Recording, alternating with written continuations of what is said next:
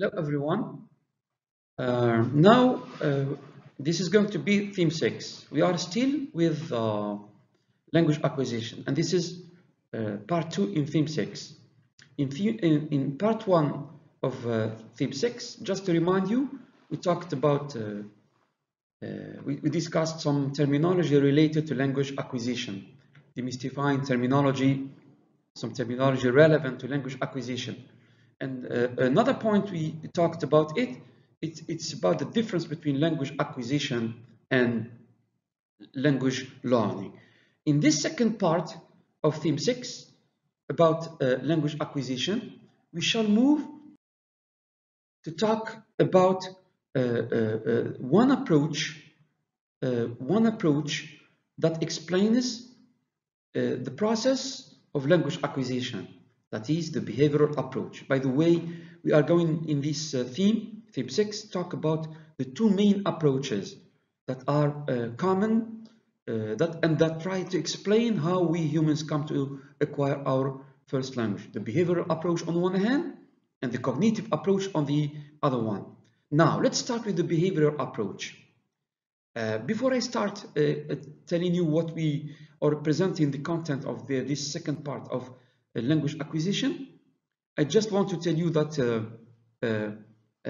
in this part 2, we are going to have just to cover 2 points: the background of the behavioral approach and some basic assumptions. Now, the behavioral approach as a theory or approach to psychology, it's very common, it's very known, popular. It has emerged in the first half of the 20th century with many theories, and it grew over time to cover other areas related to explaining how we humans come to develop our human behavior. But basically, we can talk about two theories.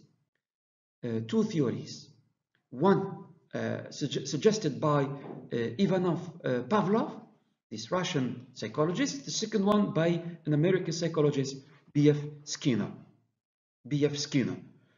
First theory, it's classical conditioning.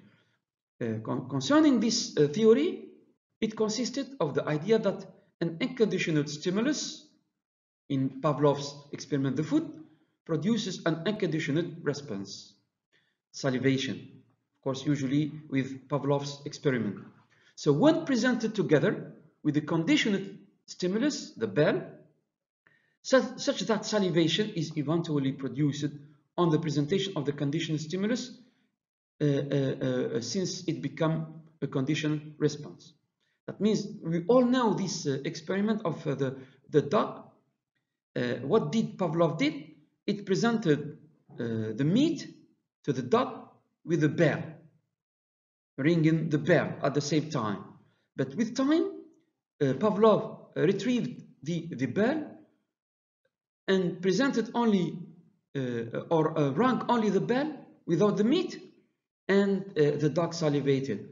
What does this simply mean? It means that the process of conditioning is based on two other, let's say, elements. On one hand, stimulus and response. Stimulus and response. In between, there is the process of repetition. So, according to Pavlov, we humans can develop our human behavior based on this process, that is conditioning. Stimulus, response, repetition. And through these processes, we can develop any human behavior, including language, considering that language is a human behavior. Later on, Pavlov's experiment and the classical conditioning improved to something else, to what we call the operant conditioning. What is the operant conditioning? In the operant conditioning, the emphasis on behavior and its consequences must respond to such a way to produce the reinforcing stimulus. The principle of operant conditioning applies to a variety of situations. To modify behavior, one needs only to find something that is reinforcing the organism, or the organic behavior, one wishes to modify. This simply means that when we talk about operant conditioning, there is addition of another element. What is it? Reinforcement. And by reinforcing, either we can reinforce to create, develop behavior, or to eliminate a behavior. But the process is the same, usually the same. Conditioning, stimulus, response. Through this process, we humans come to develop any human behavior. Now, regarding the basic assumptions of behaviorism, the first assumption, the first idea, is that behaviorism implies that all mental processes should be overlooked from any investigation, because this approach or this theory claims that internal mechanisms like thinking and intelligence cannot be objectively measured and quantified. This is the fundamental assumption with behaviorism. Behaviorism, one of its essential basic assumptions is that it did not consider the role of the mind. Say the role of the mind, it simply refers to the mental internal mechanisms. Why? Because behaviorists believed that the mental processes, because they are abstract, they cannot be quantified, they cannot be measured. And considering also that behaviorism believed in what we call scientific rigor, measurement. So it did not pay attention to what we think is abstract mental processes, cognitive process. It considered only what we observe, what is observable, what is tangible, what is quantifiable, what is measurable. That's why it totally overlooked. Say overlooked means simply eliminated the mind. This is first assumption. The second assumption, it's assumption of behaviorism, but regarding language acquisition. Based on behaviorism, behaviorists, when it comes to language acquisition, and here we talk about our first language acquisition, it considered the humans are born with tabula rasa. What is tabula rasa? Tabula rasa is a Latin term, by the way. It's not English term. It's Latin term. It means, in English, tabula rasa means a white sheet or a blank sheet. What does this simply mean? It simply means that behaviorists believed in the idea that human minds are like white sheets, and we humans are were born with a mind that is like a white sheet. And it is this white sheet, it's filled in, of course, with language in the course of time through the process of imitation, of course, after another process, which is exposure to the external world. The humans are infants at an early age, at the age of acquiring our L1, they are exposed to the external world. And then they are born with a white sheet, tabula rasa. And they obtain language from the external world.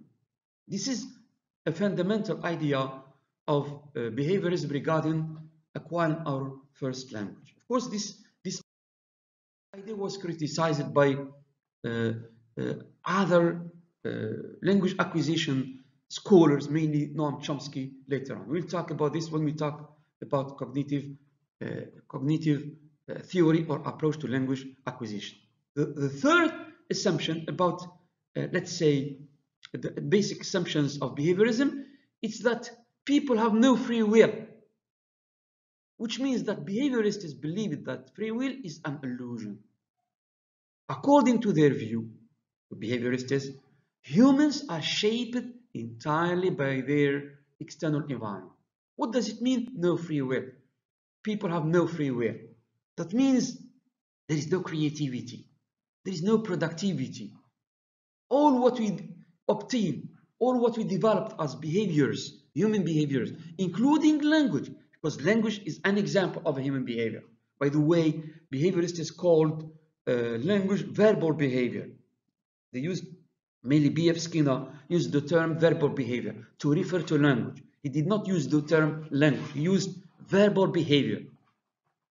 And no free will, that means we are conditioned. It's our environment. What environment? External environment that shapes our behaviors. All behaviors are created because of our conditioning to our external environment. That's why there is no, for them, behaviorists believe that we people do not have any free will.